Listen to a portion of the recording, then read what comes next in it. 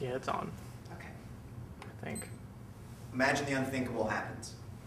Your spouse of 17 years drops to the floor in a heart attack. Panic, confusion is everywhere. Your spouse, you call 911. You take your spouse to the hospital. You gather your 3 kids. You follow the ambulance to the hospital. As you're driving there, you're worried about your spouse, the person you love, the person you've made a family with. Is this person going to be okay? The parent of your children. When you get to the hospital, the doctor says you can't see your spouse, but not for any medical reason.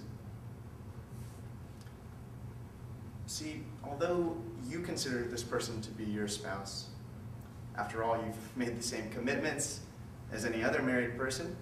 You have raised a family together. You pledge to be there in sickness and in health.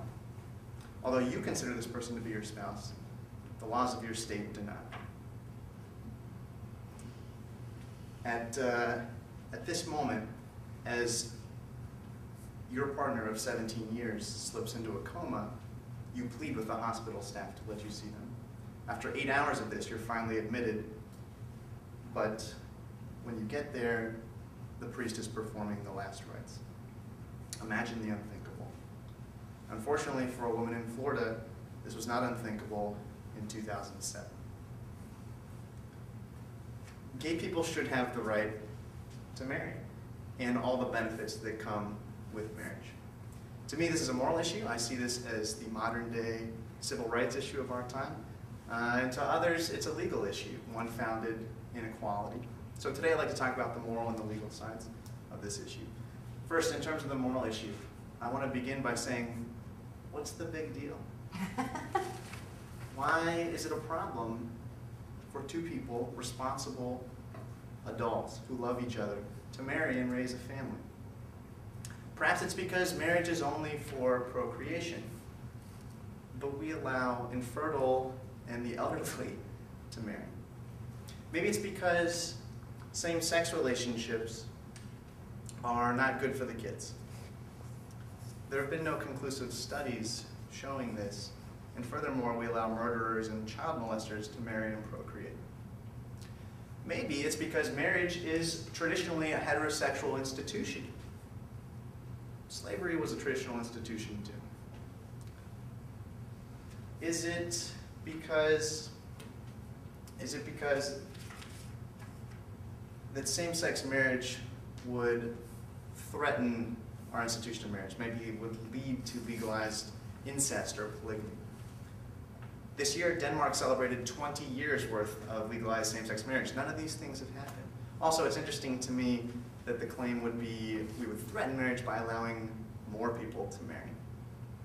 In the end, I don't think opposition to gay marriage is based on rational, secular reasons. It seems to me to be a socialized response against a minority. So those are the moral things. Now legally, 2 recent cases by the Supreme Court suggest that bans on gay marriage will be unconstitutional. Romer v. Evans and Lawrence v. Texas. The important thing about both of these cases is that they were both analyzed under a rational basis test. And what that means, and both of those cases struck down anti-gay laws, essentially saying that pure moral opposition is not a legitimate state interest. Therefore, I think that any ban on gay marriage is going to be unconstitutional because there can be no legitimate state interest with pure moral opposition. In fact, in his dissent in Lawrence, Justice Scalia even said that that opinion specifically swings the door wide open to allow gay marriage. This is an important issue to many people, gays and straight alike. The Government Accountability Office estimates that when you marry, the federal government gives you 1,100 plus rights and protections. Why are these only for straight people?